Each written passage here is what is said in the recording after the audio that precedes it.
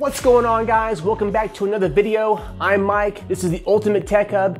Thank you so much for joining us. I really appreciate it. So today we're going to talk about Cat 6 wall fishing, but not the fishing itself. We'll talk about the steps before you wall fish. I've already got videos here showing you how to wall fish, running wires through walls, crawling around the attic without falling through the ceiling, all that good stuff. So after this video, watch those videos. So today is 4 or 5 steps to prepare for the wall fish. Now the reason I'm making this video is because in those videos, I had a ton of questions about, hey, how do you prepare for it? How much cable do you buy? All that good stuff. And I don't mind answering comments, but I thought I'll make a video that explains it all. That's good for you and definitely good for me. So guys, 4 or 5 steps before you wall fish to save you time, money, and keep you safe. So without further ado, let's get started. All right guys, step 1, location, location, location. Which room or rooms will you drop those Cat 6 wires into? Bedroom, an office, maybe a den, dining room, living room, a kitchen, maybe even a garage or backyard patio, or how about a bathroom or a front door? What if you want to hook up a Ring doorbell with a PoE connection? Security cameras maybe even as well. So write all this down on a piece of paper so you'll know exactly where you're going to install these Cat 6 wires. All right guys, step number 2. Now that you know which room you're going to drop these wires into, now you got to pick a wall. And this is probably the most important part of this process, is getting the correct wall. You want to install these wires in an interior wall only. You do not want to install these on an interior-exterior wall because there'll be fire stops. So make sure to find the right wall for your wire locations. And I want to add one more thing about the wall location. You want to make sure these wire drops, are near devices you're going to use, like a TV, gaming console, maybe a computer, a desk. So that's also something you want to consider. All right, step number 3, how many lines do you drop in the wall? How many ports do you want per wall? Well, there's a rule of thumb here that I always follow. If you're going to do 1, at least do 2.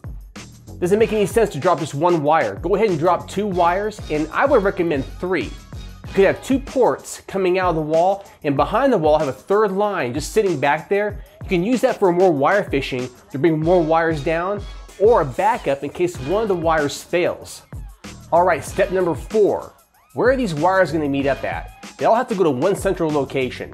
Now, most new homes, or the last maybe 5-8 years, they built these network panels in homes, either in a closet, maybe a laundry room, or a garage. But don't panic if you don't have one of these. Just make sure to run these wires to the room where you're gonna have your modem, your router, and your switch. All right guys, step number 5 is the formula to determine how much cable you're gonna need for all your wire drops combined. Here's the easiest formula. What you're gonna do is measure your ceiling height. Ours is 9 feet. Multiply it times 2 for 18 feet. Now you need to walk off the distance from each room to that cable box, network box, or where your modem is going to be. You can walk it off with your feet or tape measure it. So for instance, for us, we have 9-foot ceilings, times 2 is 18 feet. We'll round it up to 20 feet just for give a little extra cushion. We walked off already from our cable in here into the room where we dropped the cables into for our modem. That's 25 feet. So total, we have 20 and 25 is 45 feet. Now, we have 2 lines, right? So we dropped 2 lines in here. It's actually not 45 now, it's 90. So think about that. Now say you drop 3 lines. Well, it's not gonna be 90, it'd be 135 feet. You get how that works? So you wanna use your ceiling height times 2, and then the span from your room to that network panel location or your modem location. And multiply times the number of runs per room, if it's 2 or 3 or 4. Add that all together, then you can go to the store and buy the correct box of cable. All right guys, step number 6, let's talk about the type of cable you want to use. I always use riser cable, Cat 6 riser cable, because it's flexible, easy to bend. However, they make Cat 6A, which has that little plastic spine inside. It's more rigid, and it's better actually for interference. It's faster speeds, the bandwidth is higher on that. But I still think Cat 6 riser cable is a solid choice for going around corners. It's pretty durable, it bends, you can bend it easily, easy to work with, easy to terminate. So I recommend, if you're gonna do it, just get Cat 6 riser cable. You can get Cat 5e, but it's only gonna cost you $10, $15 more for 500 feet versus the 500 feet of Cat 5e. So why not go Cat 6, future-proof your house, and you're good to go. All right, guys, step number 7. I know it's a little bit more than I intended.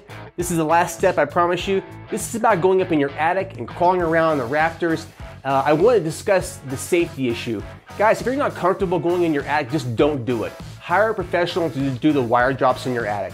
I don't recommend doing this if you have any kind of reservations, just don't do it. However, if you're comfortable, then going up there, it's fine. Just make sure you be careful on the rafters. If you don't walk on a rafter and you go in between rafters, you're gonna go right through the ceiling, through the drywall. And you could fall through, you could break your leg, break your neck. Just be careful. Also, there's wires up there already, so be careful of the wiring that's already up there. Also, do these wire drops in the morning or late night, especially if it's hot outside. You know, our attic gets to be 110 degrees, and that's like in April. In May, June, July, August, we will never go in the attic. It's way too hot. So do these in probably the spring or winter time. It's the best time to do these drops. Be careful in your attic. Be careful, be careful. Take it slow, go easy in there. Don't try to go fast, take it slow. Okay, take your breaks to come back down from the attic, get some fresh air. Up there has insulation. Always wear a mask up there. It's just good safety practice. I would recommend that. Also tell somebody you're doing this in case you do fall through the attic. You know, you have someone to call on. They can call them for emergency, you know, to get an ambulance or something like that. But you shouldn't need to worry about that. Just take your time when you're in your attic. Also, when you go in your attic, for instance, open it up, look around, make sure you've got plenty of light. It should be a light in your attic. And bring a flashlight or a large light that you can kind of shine everything on so you can see what's going on there. And assess the situation of areas you can walk into, because some areas you can't get to because the rafters are low. So make sure you know that before you drop into any walls. You have those ideas of where you're gonna go. That's that simple. So guys, we're all done here. That's it, 7 steps. I was gonna make it 5, but I wanted to add a couple more there. Thank you guys so much for watching. I really appreciate it. I wanna encourage you to visit my Patreon page, where $2 a month helps keep this channel going, and it really does help. Thank you so much for watching. And guys, remember, if you like this video, give a thumbs up and share it. If you love it, hit subscribe to keep this channel alive. Thank you again for watching. I really appreciate it. Have a great day.